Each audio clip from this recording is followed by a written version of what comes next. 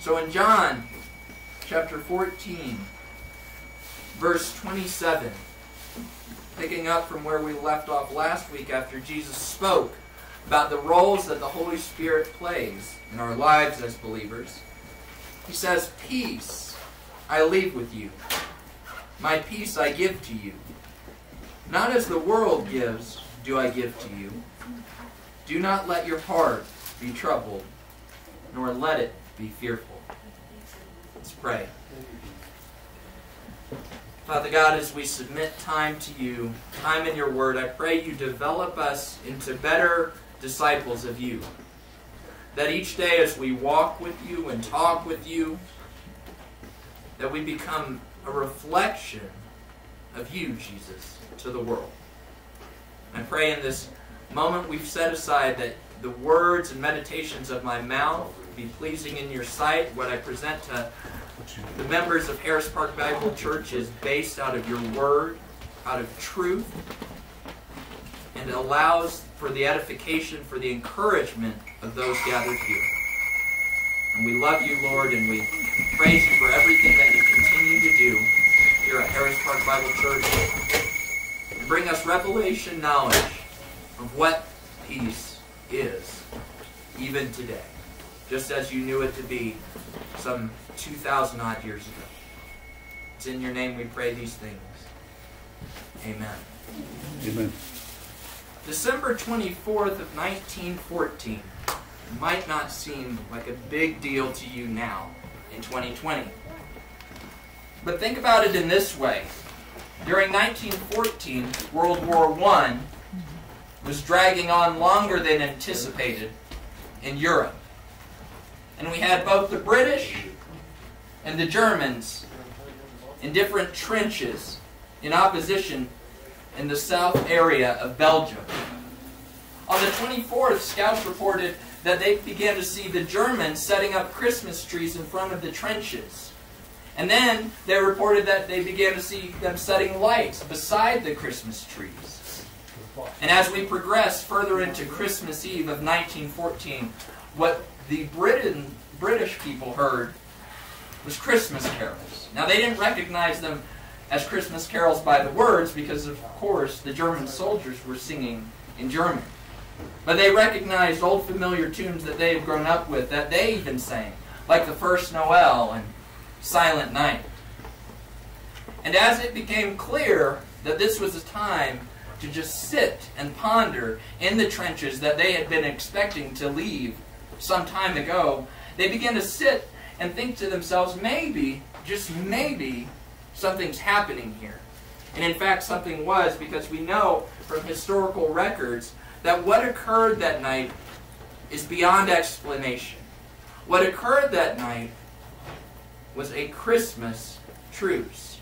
And it's recorded by multiple historians, and these aren't religious historians by any means, but a Christmas truce occurred on the 25th, on Christmas Day of 1914 in December in South Belgium. And what happened is that the Germans along their lines came out of their trenches, and the Brits along their lines came out of their trenches, and they met in the middle of no man's land, where no one wanted to be at any point in time. And yet on Christmas Day of 1914, that's exactly what both armies did. And there were gifts exchanged of whiskey and cigars. There were jokes traded as much as they could understand each other. There was a few games of soccer that ended up occurring during this time in the middle of no man's land. It's recorded that one German soldier in fact said, "We are Anglo and you are Anglo-Saxon. What are we really fighting about?" All this to emphasize the fact that there was in fact a moment, if however brief, of peace in Belgium, in South Belgium. A moment of peace where people laid aside their rifles and their differences and their helmets and their armor to enjoy being together on Christmas Day. Of course, that time was briefly lived, and the next day shots were fired, and once again the men of war returned to the crude art of war. But just for a moment, on Christmas Day, of the 25th of December of 1914, two opposing armies experienced peace. And I think the timely word for today brings us in that same scenario that we can relate to, just like these soldiers. Because you see in our lives, so many times as believers, what we experience is brief glimpses or moments of peace. We experience the everyday battle of life sometimes. We wake up and we're experiencing health issues ourselves, or our spouse is dealing with health issues, or we're experiencing spousal estrangement or relational dynamics with children where they openly reject you. And so when we get those small moments of peace, we cling to them, we clamor for them. And yet, we go back into the trenches of our life the next day and walk out anything but peace.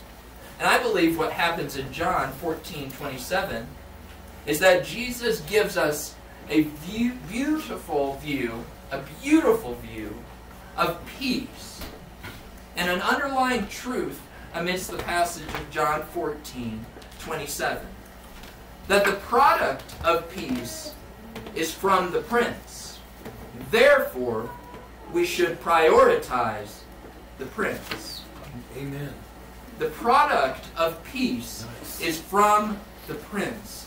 And therefore, we should prioritize the Prince. And I think he goes about it in three ways. So that's what I want to unpack with you all today. I want to unpack with you all how we go about prioritizing the Prince of Peace. And by doing so, we experience his product, which is peace. If you'll dive back in with me, the first part of verse 27 says, "Peace I leave with you." Jesus states, "Peace I leave with you." How do we go about prioritizing the Prince? The first thing we have to do, like Jesus did when he was talking to his disciples about this very issue, is that we, as believers, must proclaim peace. We must proclaim peace. Jesus stated, "Peace I leave with you." And if you're somewhat familiar with Hebrew culture, even today, the word shalom is used, which I'll touch in a little bit, but it's a very, very cultural greeting. It's very familiar to say, "Peace I leave with you." Peace I greet you with, in Hebrew tradition. And so for Jesus to explain this is very culturally relevant in his day and age. But by and large, it's bigger than that, because what Jesus does by proclaiming peace is that he doesn't address the issue first.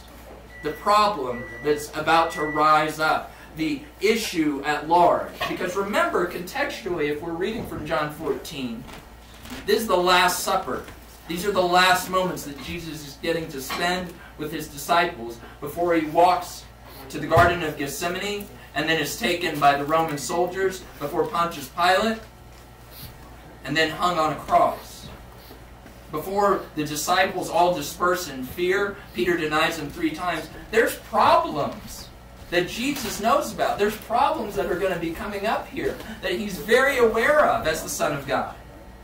And he's very aware of those things, and he's not denying those things. In fact, in the book of Mark, he makes it clear in 3 times throughout the book of Mark that he predicts his death. So Jesus is very aware of the issue, of the problem, and yet he chooses in verse 27 to first open up by proclaiming peace. In our culture, I think that's a hard thing to come to, but I think it's where Jesus is inviting us into in prioritizing the Prince. And the reason is because we are so problem-solution oriented. What do I mean by this? I did an undergrad in business, and one of the first things we work through in our undergrad in business, and we work in management. I'm a manager currently at Chick-fil-A along with several people here. But one of the things we work through, and Ian can attest to it as I meet with Ian on a week-to-week basis about this, is we identify the problem. That's one of the first rules of business in any area, whether you choose to do marketing or you choose to do consultation or you choose to build a business. You have to identify the problem. We go to the problem first. So by and large, after we recognize the problem, we can then build towards solutions that go past that. But here, Jesus flips that script. He proclaims peace to his disciples, despite all the problems that are about to come up, despite all the problems that he knows are just moments, just hours away. He chooses in that moment not to address them. He doesn't say, gentlemen, we're coming to a point where I'm going to go be taken by Pontius Pilate and the Romans. I'm going to be castigated. I'm going to be lied against. I'm going to be voted to be hung on a tree. But don't worry, I'm going to give you peace. No, instead, he proclaims peace first. And in our lives, I think we should and must do the same exact thing. We ought to proclaim peace in the problems that we have. There's no denying the problems that you have on a day-to-day basis. There's no denying that maybe you have a falling out with one of your children. There's no denying that there's health issues with your spouse. There's no denying that perhaps you're frustrated or angry or upset or saddened by the state of our political world or our society at large. There's no denying those things, and Jesus isn't doing that. But he is asking the first thing we ought to do in prioritizing the Prince is proclaim peace. Peace. So prioritizing the Prince starts by proclaiming peace. That's what we see in the start of verse 27. Peace I leave with you. But then Jesus goes on and moves on into this qualifying measure. I said there's 3 ways that we must work towards, behavioral things that we must take on to prioritize the Prince and by and large receive the product, which is peace. And he says in verse 27, my peace I give to you. Not as the world do I give to you. And so the second behavioral thing we need to take on in order to work towards prioritizing the Prince in our seasons of need is diagnose differences. Diagnose differences. Jesus diagnoses and distinguishes the peace that the world gives compared to the peace he gives. Think about that. He says, peace I leave you. But he qualifies it following up, stating that it is my peace that I'm leaving with you. It's not the world's peace, but my peace. And there is a distinct difference. I mentioned the word shalom prior. Shalom, as I have come to study and understand it, is a wholeness and completeness of body, mind, and soul only found by letting God's word saturate your life. Nice. It is expressed through how we live our lives amidst the ups and downs with the Holy Spirit, which I spoke on last week, helping, teaching, and reminding us of the Word and the love the Father has for us. That is the kind of peace that Jesus promises to leave us. More simply put, it is the life God had intended it to be, processed inwardly and lived outwardly for us as the disciples of Jesus. Now we want to talk about the reality that the world will offer options and opportunities or alternatives for peace. And we can think about that in just paying for insurance for a vehicle. We could think about that in paying for a warranty. You better get that warranty so you can have a peace of mind. You better invest in stocks and bonds and play the market right so you can have a peace of mind going into your retirement, into your golden years. But yet, The world cannot offer what Jesus offers. Amen. At the end of the day, a warranty has a time limit. At the end of the day, insurance, you pay each month, and if you don't pay it, it ends. Yet Jesus promises shalom, a distinctly different kind of peace, a peace that is eternal. Pastor John Piper says this about peace that Jesus offers. He says, the peace that Jesus gives is not circumstantially based. It is a peace in bad circumstances, in tribulation, in no health insurance, and in police breakdown, in societal breakdown. It's in these things we have peace, the peace that surpasses all human comprehension. Amen. That is the kind of peace. We have to be, as believers, wise and prudent through the Holy Spirit in diagnosing the differences of the kind of peace that are being offered up to us, and what, in fact, we are supposed to operate in. The shalomic peace that Jesus offers.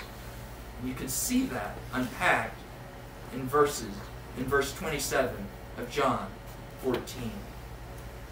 So remember, we need to proclaim peace. Then we move from a point of proclaiming peace in and through our situations. We proclaim peace. We don't deny the problem exists. We don't renounce it. But we understand that we can proclaim peace over it, over our situations.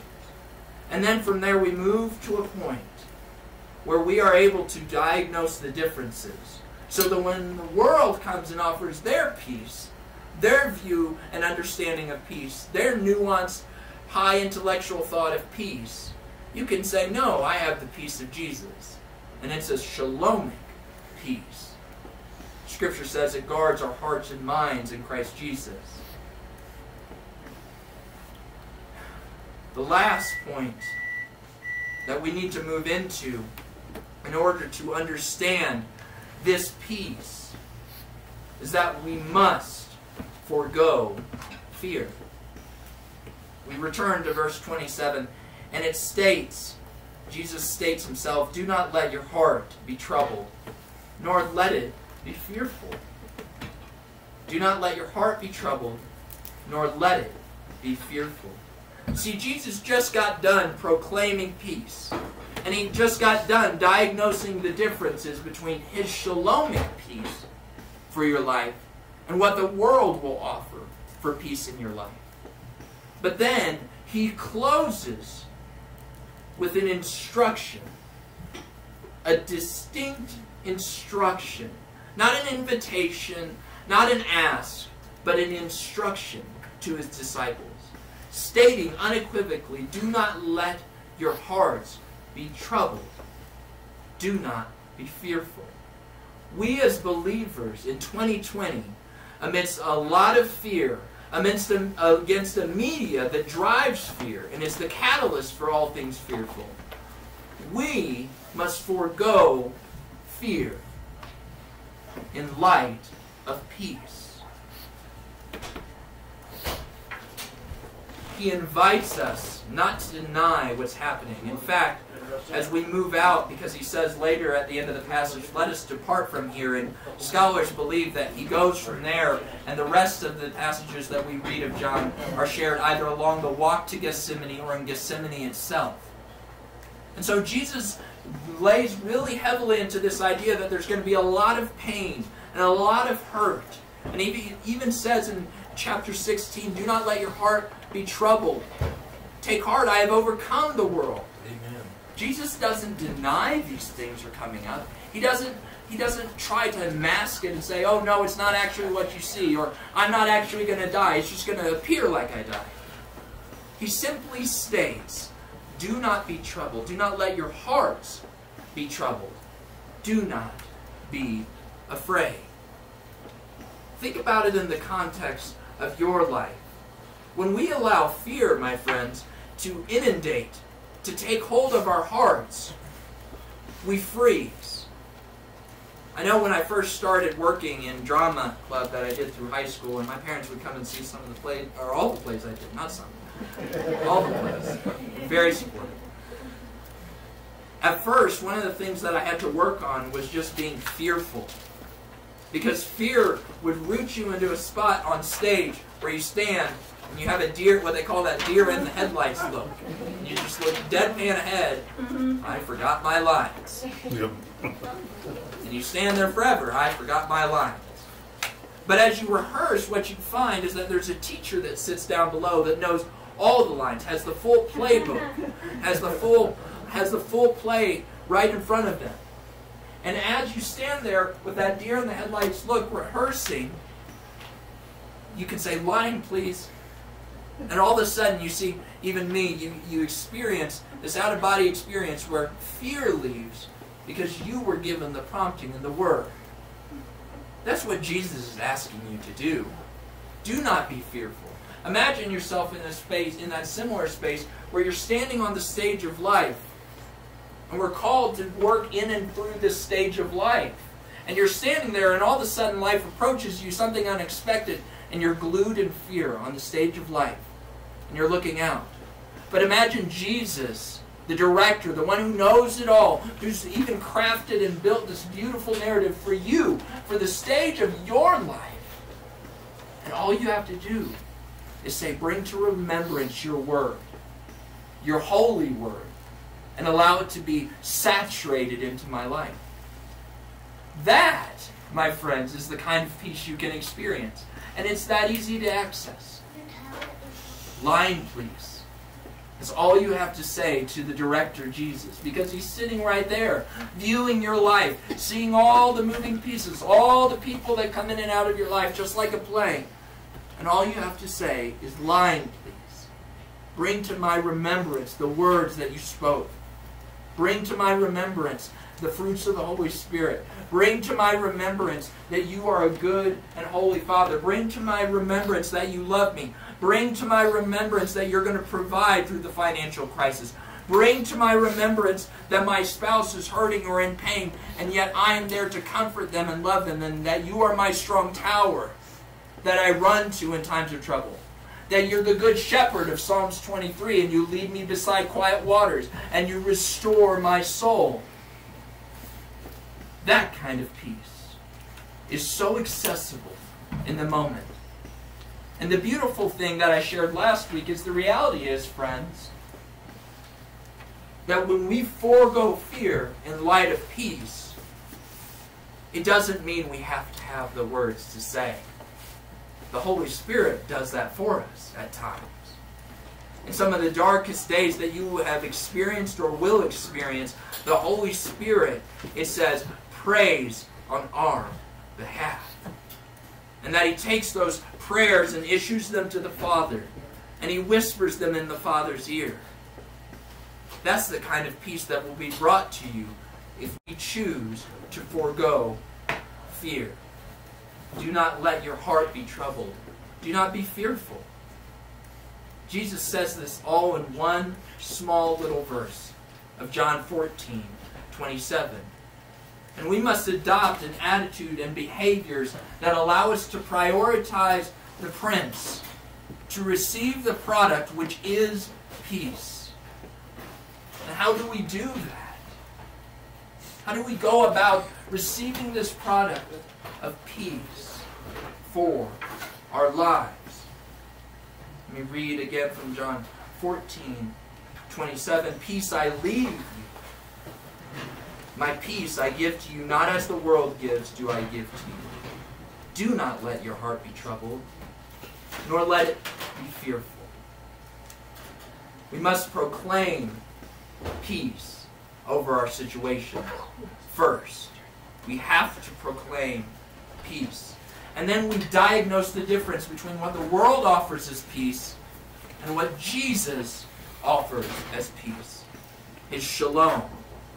And then finally, we forego fear.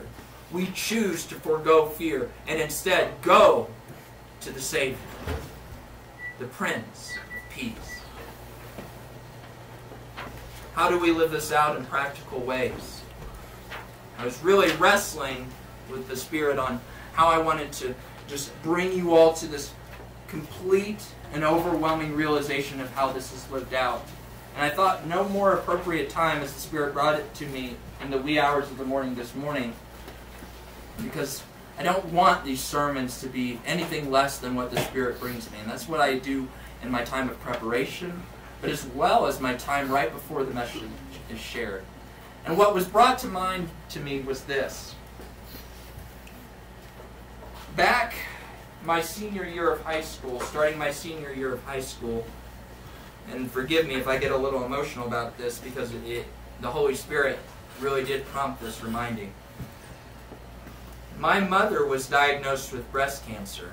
She's a survivor of breast cancer, and we thank God every day that she is here. Yes. But I was assigned a task in undergrad school to write about someone that I love deeply and just review kind of how their life, the class I had to write for was Christian Worldview, and I had to write a reflection paper on someone who was seeing God lived out in their life and their experience in that. And so I decided to write about Mom. And she wrote a letter to me that I still have that talked about her experience with breast cancer after walking through it. And she talked about a lot of things that were made clear, made very aware to her by God as she walked through that season in light of everything going on. Because you can imagine with cancer, those of you that have loved ones, I think cancer has come in some way or fashion. And I remember a line that my mother wrote in her experience through this time, in this trial and tribulation, that emphasizes the need to prioritize the Prince who brings peace. She wrote that it was super important prior to her experience that the house was clean when people came over. That was something that was super important. And she wrote about how she loved, she isn't a vain person by any stretch of the imagination, but she did enjoy, and most, I think all women, it's safe to say, enjoy their hair. It's just something that helps identify them as a woman. Why? So one of the things she wrote is she loved both those things, and she loved both those things. But one of the things the Lord brought her in this season of tribulation and trial was that it's not so important to have a clean house. Because there were times when she was so sick that she didn't have the energy even to get out of bed, let alone clean a house. She also said that it wasn't so important to have a nice head of hair, because she ended up losing it all during that time and doing chemo. And I actually remember shaving my head as well during that time for her. She said those were two things that she brought out of that experience with God. But the last one is the one that I want to drive home to you. Because she wrote that she went through hell holding Jesus' hand in her right and my Father's in her left. She went through hell and back with those two men. Can you imagine the kind of peace that you have access to if you're willing to take the hand of Jesus now? The kind of peace that our world can see if we were to introduce Jesus to the people rioting. If we were to introduce Jesus to your relatives that are lost and hurting and say mean, nasty things about you. To people that don't see the same politically or in terms of the worldview they have. Can you imagine the kind of world that we could live out if only we offer and introduce the Prince of Peace and say, take his hand, just like my mother did back then? What kind of peace could we experience if we chose to prioritize the Prince and then enjoy his product, which is peace? Let's pray.